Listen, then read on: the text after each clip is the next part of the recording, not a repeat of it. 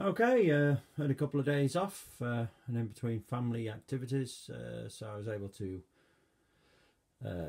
make a difference on the Tesla coil. Basically, we got the same L2, L1, L2. This is an extra which I'm working on. Inside is L3, and the top, instead of the top load here in aluminium, I've just put a extra coil on there to see what the results would be. So we're coming from there, from L2 to this coil, out through to a spark gap, and then down to ground. Again, L2 is directly down to ground. This is the first setup. Again, we got a fan with a 12 volt and an 18 volt battery, Li-ion battery, to start the wave through the ZVS into L1. Sorry. This is just an indicator LED that there's something in the system.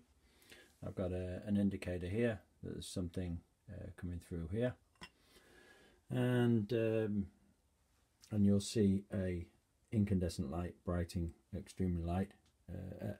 extremely brightly. So we'll start it up.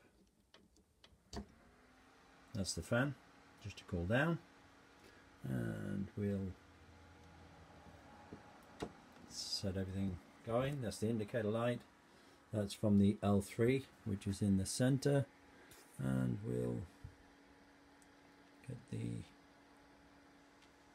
spark gap going if we can. A little bit tricky.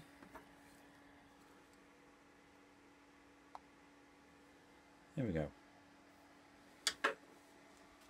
And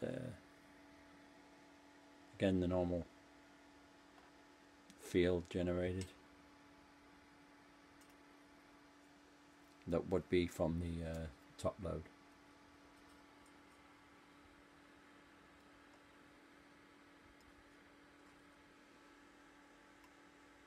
So nothing there, but top load, yes.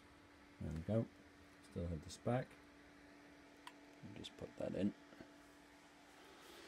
So yeah, that's just what we're at the minute.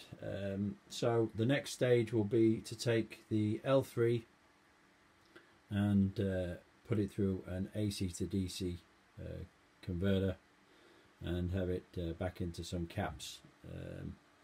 Question is whether I'm going to use this cap setup to take from the bifilar collection coils as well, or whether I'm just going to charge these up and have it run. I'll use the battery to start the setup, but that's where we're at. A kind of a Kapanadze effect, or whoever else is doing it, a cooler. But what I can see is there's we can collect from here and from inside, so there's two external power sources that we can collect from. We could also collect directly from here if we like. Let's see if I can put that on. Yes, that's all on there.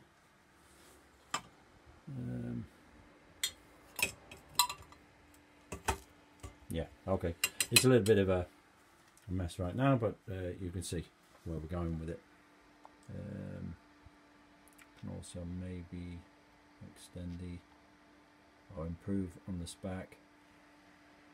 We don't need more than that. So yeah, keep posted. Again, it is in connection with the Tesla third energy field and the anti-gravity videos that were posted earlier. But let's get this working first, loop the system hopefully, and we take the next step. Thanks for watching.